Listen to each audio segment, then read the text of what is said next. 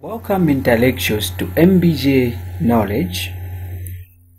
In our today's tutorial, we want to start a new topic called linear programming.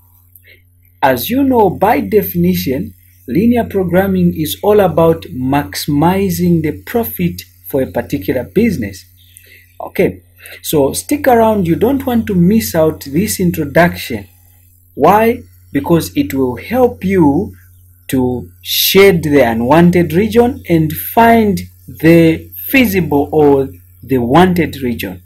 And it will also help you to extract conditions from a passage or from a particular statement.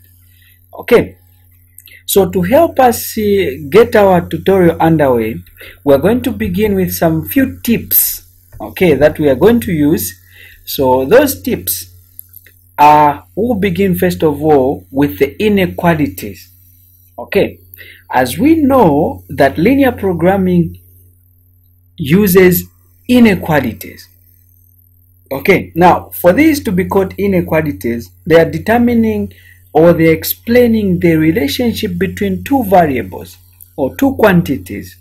Okay, now our quantities will use special signs. Now, we don't use equal sign like an equation, but we use signs like the less than sign, okay, like this sign you are seeing here, okay. Then the other thing that we use is, so you can see this is a sign here. The other sign we use, a greater than sign.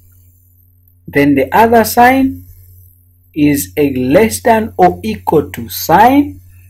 Then a greater than or equal to. So these are the four signs that you expect to see on your inequality. So even if you are extracting them, you are getting an inequality from a condition, okay, you need to make sure that you use one of these four signs you are seeing here. Okay, now I'm going to categorize them in groups. So the first pair is the less than and the greater than. These ones without equal signs. Okay, so I want to talk about what type of lines you are going to draw. So we only have two types of what? Lines. Okay, and that is the dotted one and the broken line.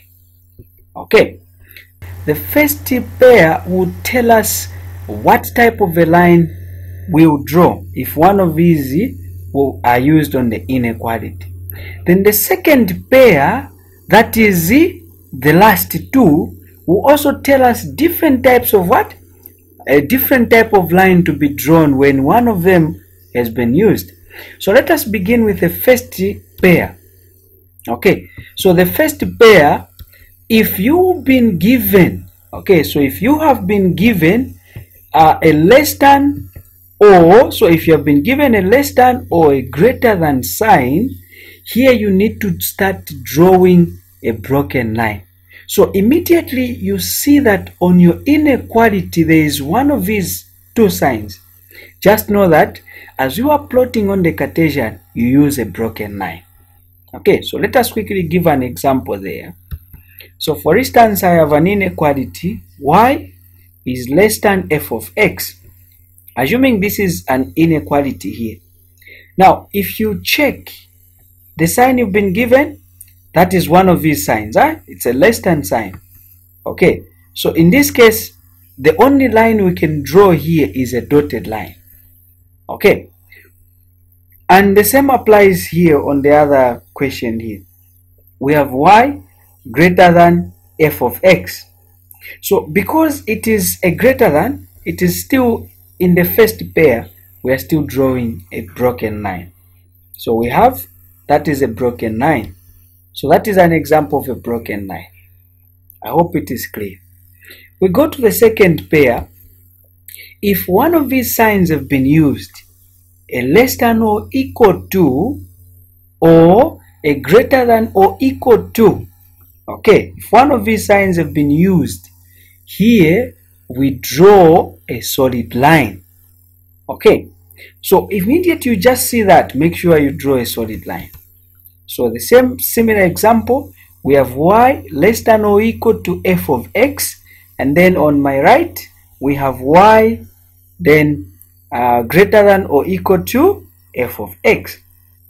So because these two signs are in the second pair, once you see that equal sign, you make sure it should click in your mind to say you are drawing a solid line. Okay, so this is an example of a solid line. Same applies on the other side there, the solid line. Since we've now looked at the types of lines we're going to draw depending on the pair of the signs used, I'm going to categorize again these signs. Okay, now we want to try to find, so finding the wanted region. How do you find the wanted region? Okay, so again here I'm going to group them. So now I've taken these pairs, that is the less than and the less than or equal to. So you can see these two signs. Now these two signs, the first sign, if it is in terms of a line, it is a broken line. The second sign, if it is in terms of drawing a line, just know that it is a solid line. But now these two signs, we have grouped them together, the less than and the less than or equal to. When you want to find your wanted region, here your wanted region will be below the line. So if one of those lines have been, one of those equations, okay, one of these two signs have been used, just remember to say the wanted region here for the less than or for the less than or equal to, it should be below the line. So where do you shade? Okay, so we have two examples, y less than f of x. Then this side y less than or equal to f of x. So for this one, we are drawing a broken line or a dotted line. You can see that y, because we have a sign which is in the first pair. Then on the second, so here we are saying the wanted region is below the line. So we don't shade the wanted, we shade the unwanted. So if it is below this line here, I should shade where? Above. I cannot shade where my wanted region is. So we shade above the line there.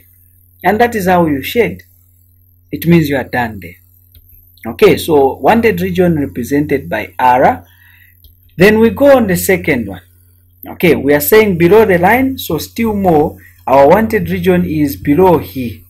Okay, so below there, where do we shade? Good, above the line. So we shade above that line like that. I hope it is clear. Okay, now my second pair will be greater than or the greater than or equal to. When one of these signs have been used, again, the greater than here, we are drawing a dotted line. The greater than or equal to here, we are drawing a solid line. But these two signs, they have one thing in common. When you are finding the wanted region, just to know that it is above the line. So where do you shade for these two signs? You shade below, because you don't want to shade the wanted. So two examples again. Y is greater than f of x. Then this side y is greater than or equal to f of x. The same dotted line. But now this time around we are saying because it is a greater than, so the wanted is above my line like this. Okay, so since it is above the line, where do you shade in this case? So if my R is above, I shade below the line. So I'm going to shade like that. Okay, then this side we are drawing a solid line because we are using a sign which is in the second pair. Okay, now my wanted region where? Above. Okay, where do I shade? Below. So this is where the unwanted region is.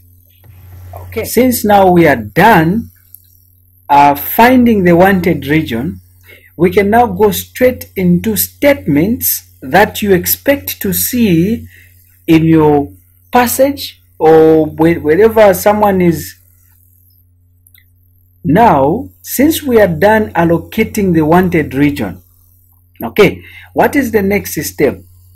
It is, we need now to know particular statements that are used specifically in linear programming, conditions in other words, and this will help us to identify the sign to use. Okay, so let us go straight into how to form inequalities. Imagine you are given a passage and then there are conditions there. Okay, so the first statement we are going to talk about is not more than. So if you just see this word here, not more than, okay, not more than, remember the sign that you are going to use is a less than or equal to. So when you are extracting an inequality, you just see a statement to say not more than. Just know that your sign should be a less than or equal to. Make sure you jot down these points, they are very important. Okay, then not less than.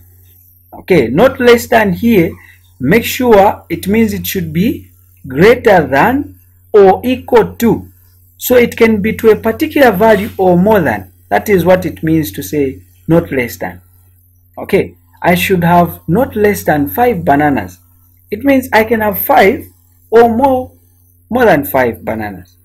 Okay, then the second statement is you expect to see a word like more than. Okay, you expect to see a word like greater than. Okay, so when you hear the word more than, it is just the same as greater than. So the symbol there is, you know, the symbol for greater than. Opening with your right hand, a greater than. Okay, the fourth condition is at least.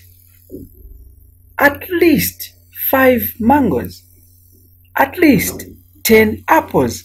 So when you say at least, it simply means it can be to that particular number or more than. It shouldn't be less. So you should, Hannah should have at least 10 apples. Or Hannah should be given at least 10 apples. There, the at least simply means you can give Hannah 10 apples or more than 10 apples. It shouldn't go less than that. So make sure you use a greater than or equal to sign. Then the last statement is at most. Okay, if you say the number of apples should be at most 50, it means it should be equal to 50 or less than 50. So when you just hear the word at most, make sure you use the symbol less than or equal to. So these are very much important if you want to come out with inequalities and then plot them on the Cartesian. So make sure you jot them down, all these. They are very important and they will help us the next time we're going to meet and to start plotting. So see you in the next part of linear programming. If you are new to this channel, make sure you subscribe